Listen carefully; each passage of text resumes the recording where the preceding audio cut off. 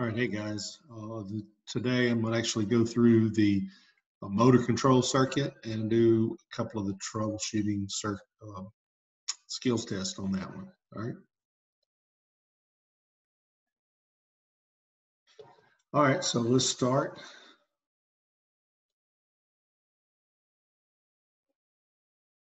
All right, their garage door won't close. So let's go in now. We're just going to go through it.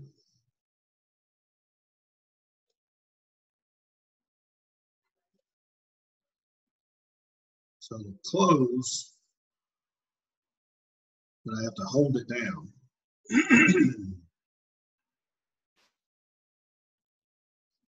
Open will go all the way open. So thinking about that circuit, what do you think is the problem, or has part of it could be the problem? Of course, it's going to be in the down contactor side, but it's probably going to be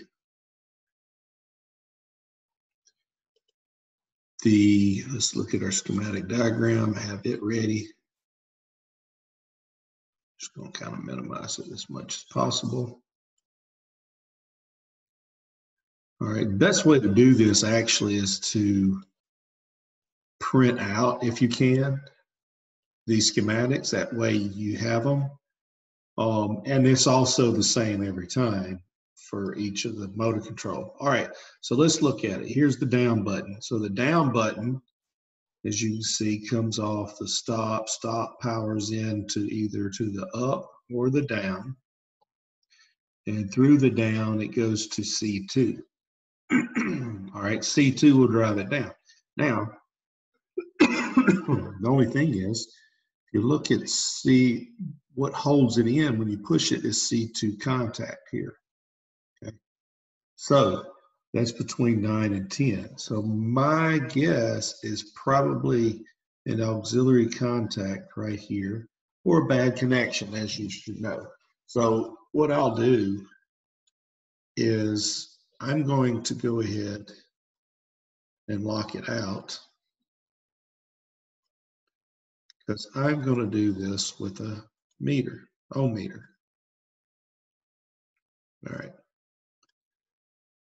So let's grab a meter. Reason why is, you can test here at this point to see if you're getting power through it. But as long as you're holding it down, guess what? You're going to get power at this point. So the best way to do is just check to see if this opens and closes correctly. All right, so let's take our screwdriver and we're going to go in. Did I verify dead? I'm going to verify it just so I don't get ripped for that.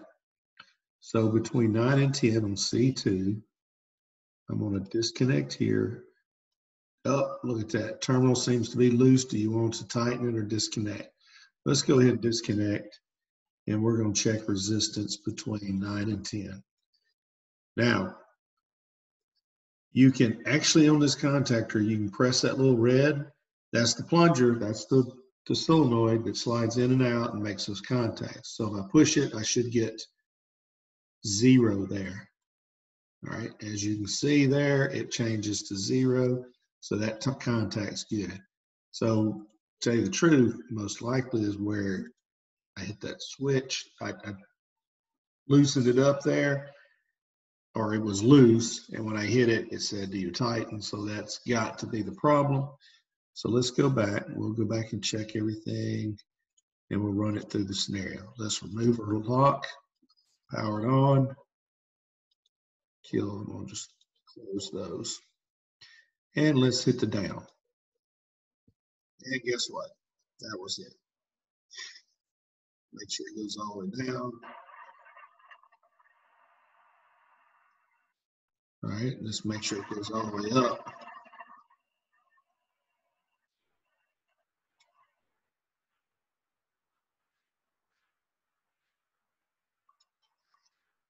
All right, I'm going to do down again to make sure my safety switch works. Right there. Yep, makes it goes back up. Okay. So everything looks good to me. So I'm going to hit exit. and it should tell me I passed.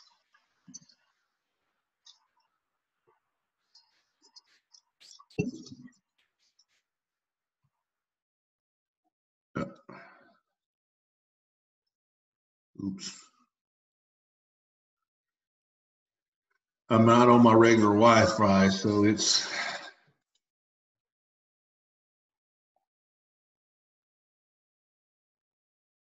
taking a minute.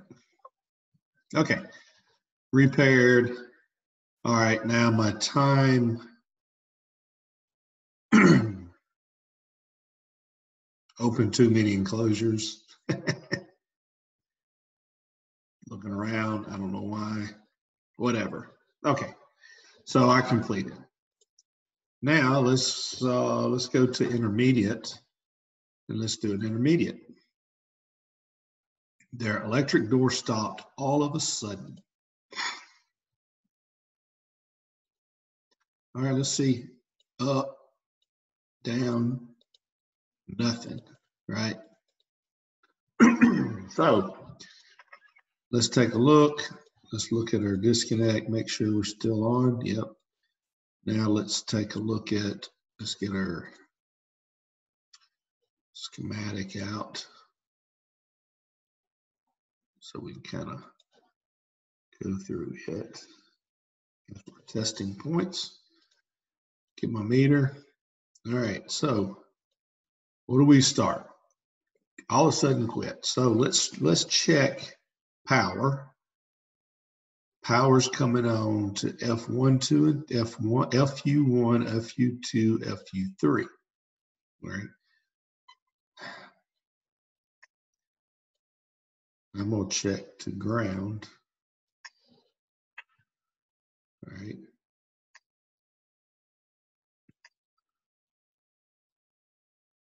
So at 1, 2, 3, looks like on FU1 at the top, it's coming from a disconnect circuit breaker, which should be this one. So let's flip it. I'm gonna flip it back on and let's check it again. All right. So let's lock it out. All right, now let's see what our connection diagram says. So connection diagram says L1, 2, and 3 comes in on tops of TB1. So TB1, 1, 2, and 3. Let's just check continuity. Shut up. From wire to wire. So it comes out the 1, L1 to 1 to fuse 1. And let's just check continuity. All right, as you can see, there's no continuity between here and here. So that means that there's either a bad connection from here to here, here, or here to here. So let's take our screwdriver. Let's disconnect them. Guess what? Tighten. So we know that that should be it. Actually, let's check our wire. So which one of those? TB1-1 is on the left. All right. And then we should be able to check right there.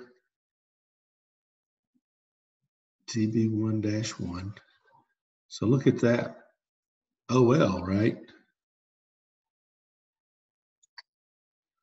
All right. So it's no connection from there to there, which FU1-1 is going to right here. So that should be TB1-1. That wire is connected to that. So it looks to me that wire is bad. All right. So let me grab it. Oops. Actually, look at that wire. how it's highlighted up here.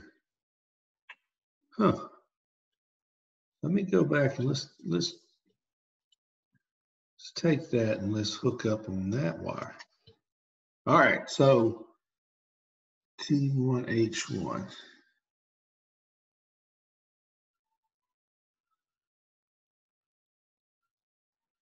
T1H1. That one's supposed to be going to the transformer, but is obviously going to the terminal. So there's an issue with their wiring diagram here. All right, not happy about that. Whereas the other wires actually, as you can see, is going down to your transformer. Okay, so it was just terminal needs to be tightened.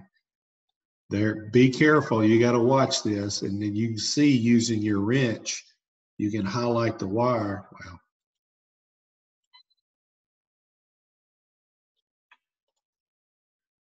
you can highlight the wire with your wrench and it'll show you where it's going. Whereas over here, that one going to the left is supposed to be going right here. Okay. All right, so we know that when we hit that terminal, it said tighten. So we're going to go back and we're going to set everything, move lock, turn power on. All right. So it's still nothing, right?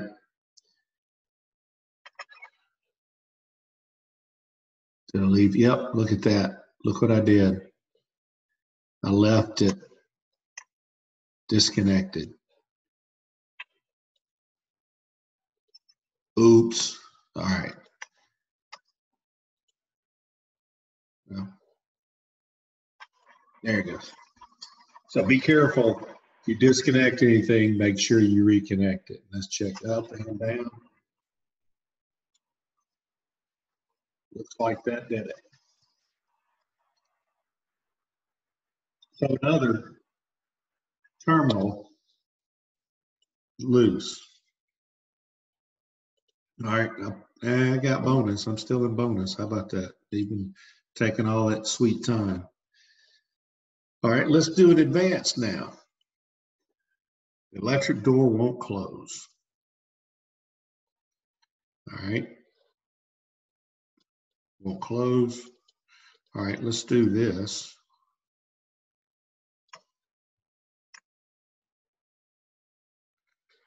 I'm going to try this, and we're going to manually close it.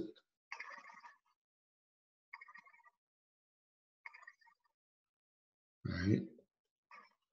Engage it. Remove lock. Let's see if it'll go up. Not there. All right. I'm going to leave that on. I don't know why I shut it off. All right. Let's get our schematic.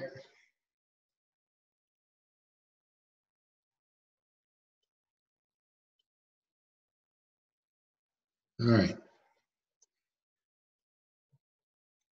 Now we get our meter. Start checking power. Shut up.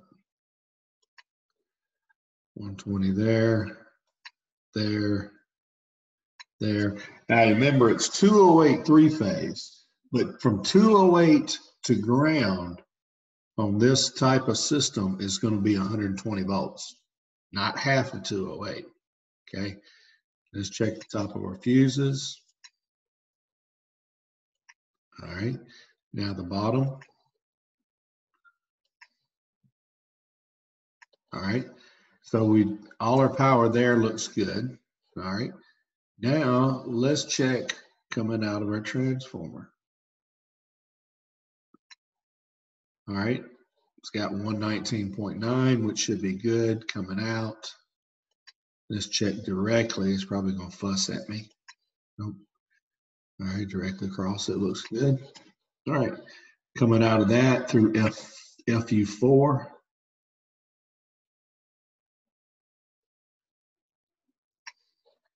$120. All right.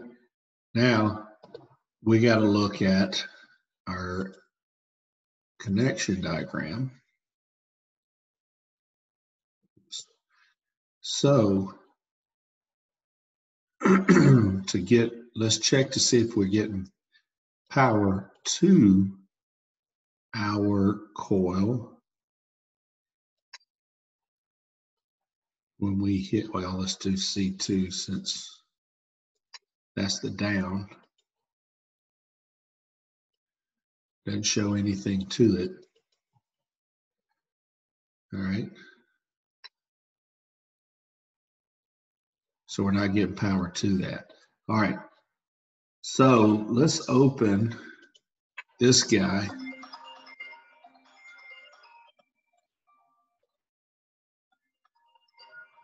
Sorry.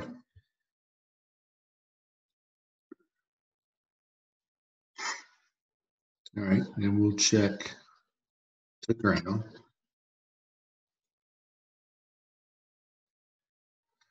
And now we're going to check going into our down button.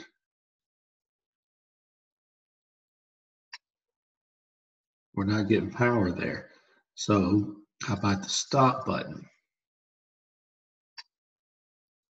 Nothing there. Nothing there. How about the overload? How about that overload? All right, which is between 9 and 10. So 9, 120. Coming out of it is 0. Look at that. So our overload was checked. Let's make sure nothing's bad.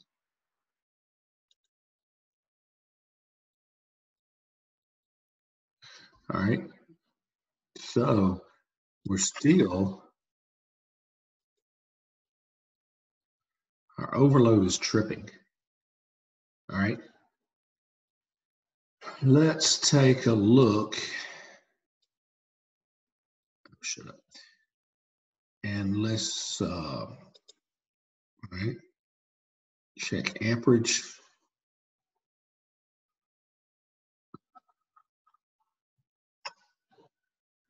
Check down. Ooh. You see that on the down?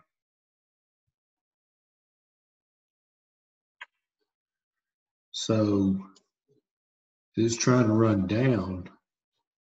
It ran a real high amperage. All right. All right, let's take a look at something. There may be a short somewhere. And let's lock out. And I want to manually pull it down and see if we can still run it up.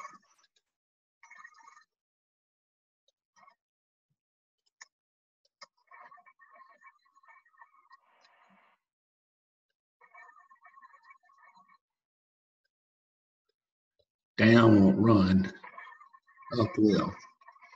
But let's check our amperage on that too.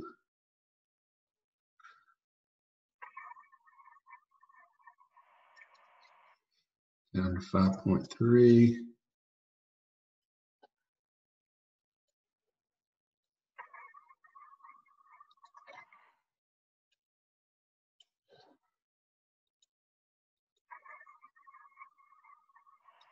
Right. So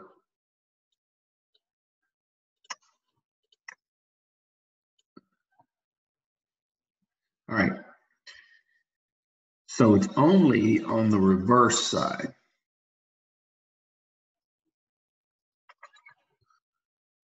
Or the downside, which is in C2. So on the 3-phase is where it's tripping. So let's just do a check. Got to verify, double check it. All right. So let's check each leg.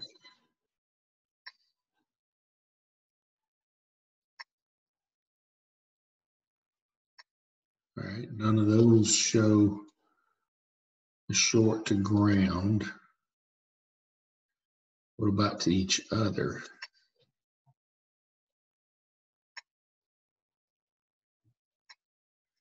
All right. 5.6 across, that's just across the coil. All right, now let's check the hot side.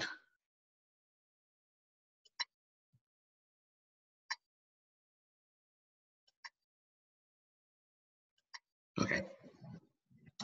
So also we need to check our contacts. So if I got a bad contact in my contactor, which means one of them won't close, then I'll only have 2 hot legs going to my motor.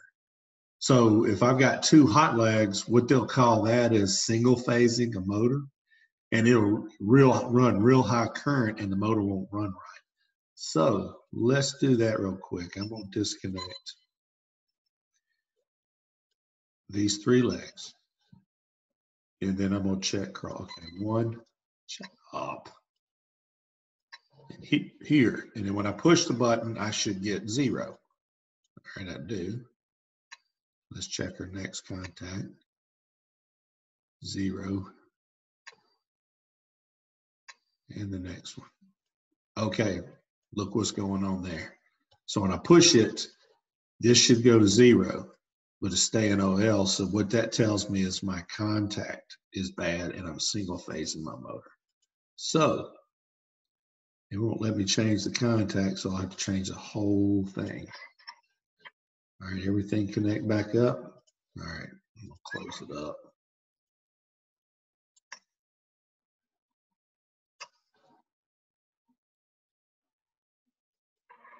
That was it.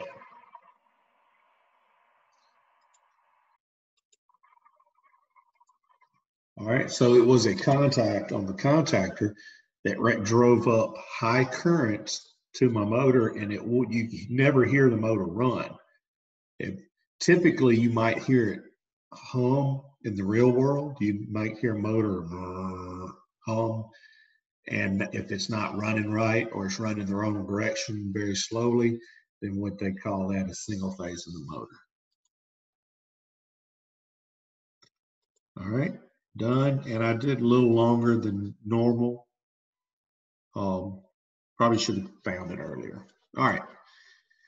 So those are my 3 this week. I'm gonna post that up and let y'all watch it. And just again, you've got to be able to understand, study the drawings, study the circuit, know how the circuit works.